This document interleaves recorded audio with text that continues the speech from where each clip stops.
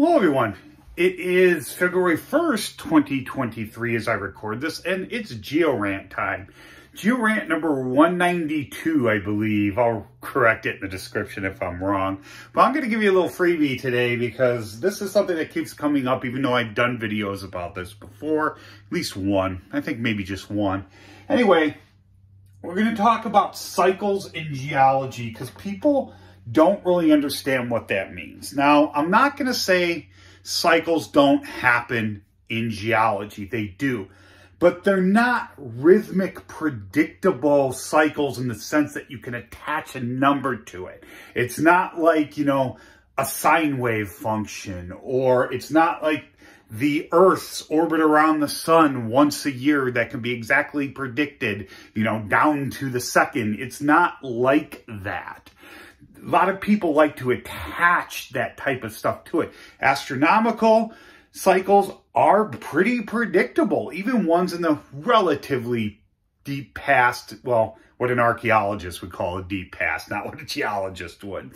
But when you start talking about the real deep past, Earth's history, millions and millions of years, you can't really assign a number to it. And I know people will hear someone just say, oh yeah, supercontinent cycles about every 500 million years. And they'll grab onto that 500 million years. And they'll be like, oh yeah, every 500 million years, there's a supercontinent cycle. Supercontinent is formed, breaks up, reforms, breaks up. No, that's not what happens. It is a cycle in the sense that we will have another supercontinent like we have in the past and have before that. But it doesn't go back even to the beginning of the Earth. Talk for another time. But when we say a supercontinent cycle is about 500 million years, that's plus or minus 200 million years. So that's a margin of error in one direction of 40%. So you're talking a total margin of error almost as long as that 500 million years to begin with. It doesn't mean anything.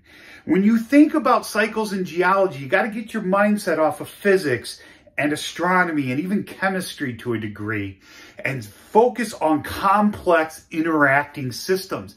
The Earth orbiting the sun every 365.25 days is very predictable. It's like clockwork, but there's not a lot of external factors involved with that. It's basically the gravitational interaction between the sun and the Earth. Yes, I know there's the other planets, the moon is involved and stuff like that, but it's stuff easily compensated for.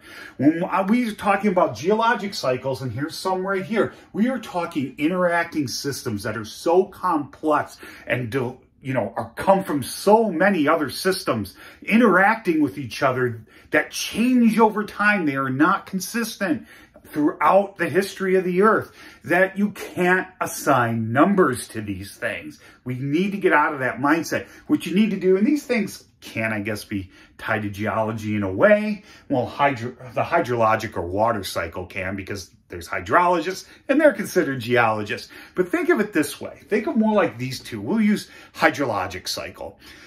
Can we predict when the rain falls, gets absorbed into an aquifer, how long it will take that water to move through that aquifer to a certain point? Yes, we can. We can even do it down to a very accurate amount of time.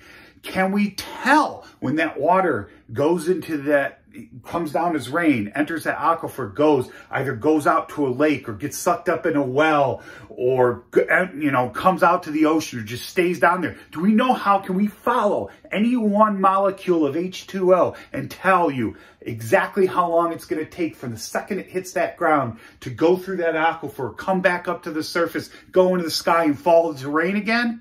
No. We can't do that. We have no effing clue. And that's how you need to think of when it comes to geologic cycles.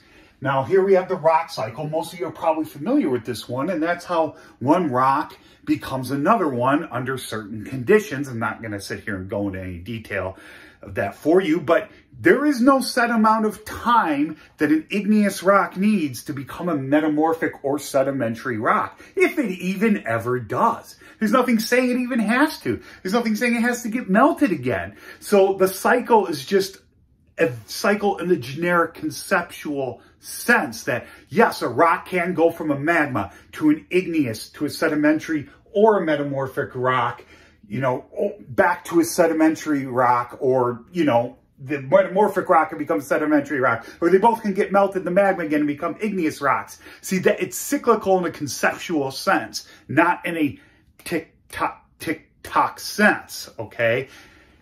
So we did the rock cycle, a Wilson cycle. Most people aren't even familiar with this one, but the Wilson cycle is a basic concept in plate tectonics. It basically is tied to kind of to this one, which I already talked about, so I'm not going to go over it again.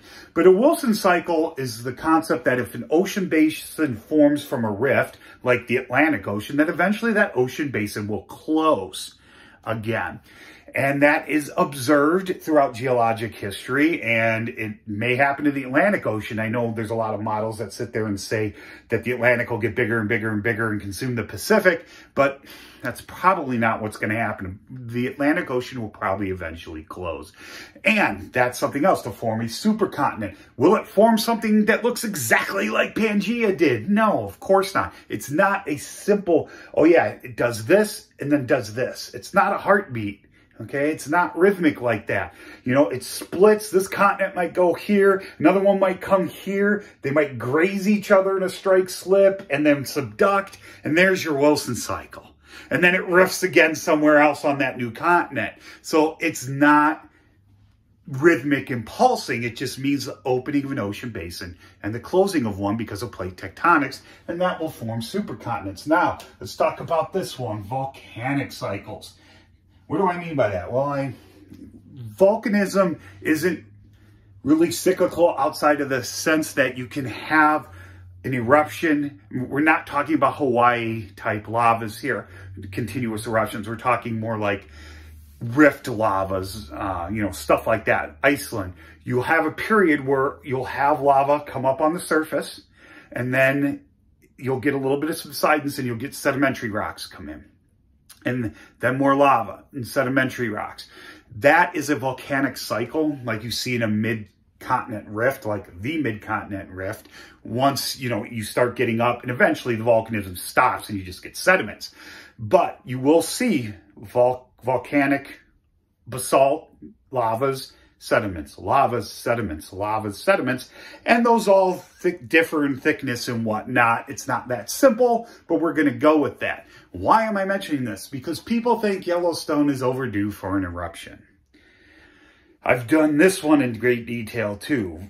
Does Yellowstone have a volcanic cycle? It's a hot spot, yeah. You get long periods of sediment interrupted with volcanism every once in a while. Can we sit there and say with every certainty that we are overdue for another super eruption?